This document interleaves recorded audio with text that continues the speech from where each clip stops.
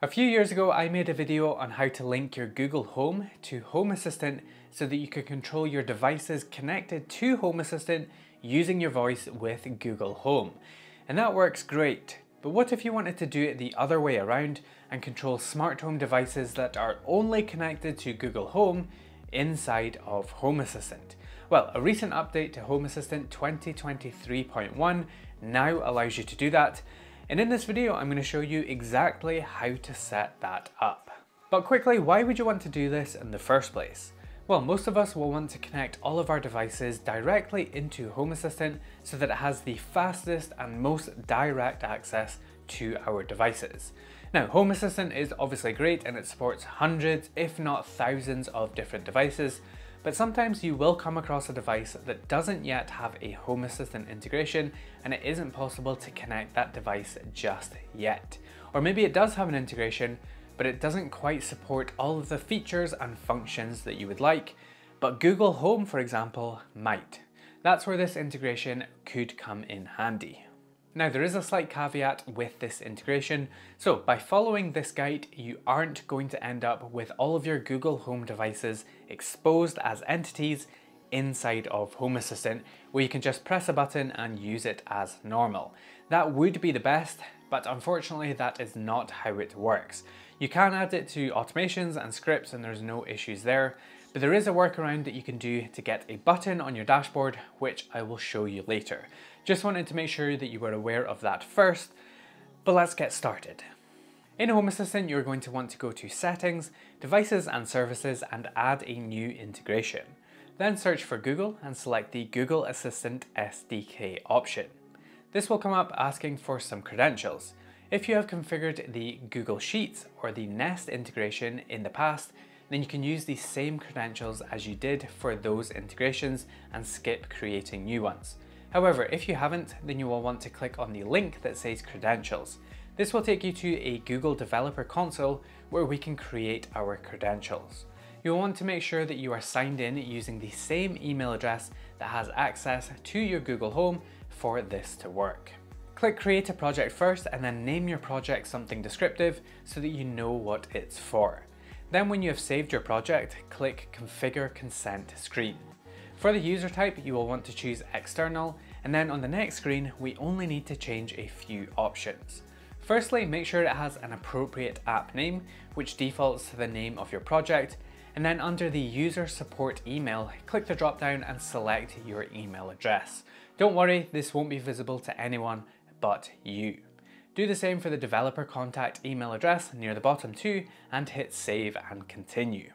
On the scope screen, you can just hit Continue and then hit Continue again on the optional info screen, and then on the summary page, hit the Back to Dashboard button, and then hit the Publish App button to finish this section and confirm.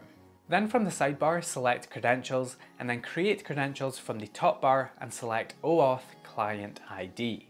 For the application type, select Web Application, and then give your credentials a name once again.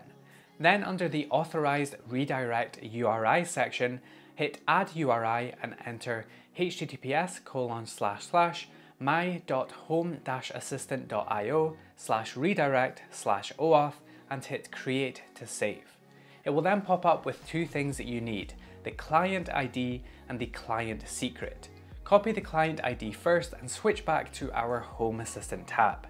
Enter a descriptive name into the box and then paste your client ID into the client ID section and do the same with the client secret.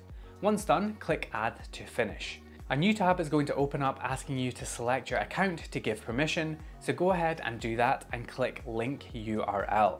Click Finish and the Google Assistant SDK has now been added.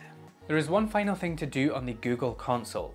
Click on Library from the left-hand menu and then search for Google Assistant and select the Google Assistant API item and click on the Enable button. Now back on Home Assistant, you will notice that we can now see the Google Assistant SDK integration, but it doesn't have any entities that we can actually use. So what's the deal there? Well, like I mentioned earlier, this doesn't actually bring in all of your entities from Google into Home Assistant like we would expect from other integrations. The way this works is that it gives you a service that you can type commands to in the style that you would speak to your Google Home speaker with your voice. Let me show you. Head over to Developer Tools and then click on Services and search for Google Assistant, selecting the Google Assistant SDK Send Text Command Service. Then tick the command box and enter something that you would normally say to Google Home. So for example, I can say set the Shelly TRV to 20 degrees or turn on the bathroom light. If you hit the Call Service button and watch the Google app at the same time, you should see that the change happens within a couple of seconds. So now you can use the Google Assistant SDK in your automations and scripts with this simple service that allows you to interact with their devices connected to Google Home from within Home Assistant. That's great for automations, but what about if you wanted a button for your dashboard? It would be great if we just got a bunch of entities inside of Home Assistant, but because it doesn't, we can use a workaround. One way would be to create a template button using that service, but because we have no way of retrieving the state of a device, the easier method is just to use a script. Head over to Settings, Automations and Scripts, select Scripts from the top and then create a new script. Name it whatever the action will be, and then for the sequence, add an action and select the Google Assistant SDK Send Text Command Service, same as before. Enter the command that you want to happen, i.e. turn the bathroom light on, and then save your script. Then head over to your dashboard and edit it and add a new button, searching for your script from the Entity dropdown and hit Save. This has now added a button onto your dashboard that uses the Google Assistant SDK service in the background. This isn't ideal and you may want to consider using a template button to get the on and off functionality in one button as well as do more advanced things, but this should be a good way to get you started. And there we go, that is how to add Google Assistant devices into your Home Assistant so that you can get even more control over absolutely everything. This might be a really good addition for devices that just have no other way of getting them into Home Assistant, but maybe do have a Google Home support. Then yeah, I could see this being very useful. In fact, let me know down in the comments which devices you are going to be using this for. I could see things like perhaps a smart vacuum being popular for this, since a lot of them don't seem to have HA integrations, or maybe things like door locks or that type of device. Anyways, that's about going to do it for this video. Really good to be back doing a tutorial. It feels like a hot minute since I've done a quick how-to guide, so it feels good to be back doing one after this time. Other than that, I hope you enjoyed this video. Please make sure to drop this video a like and get subscribed if you haven't already, and I will see you in the next one.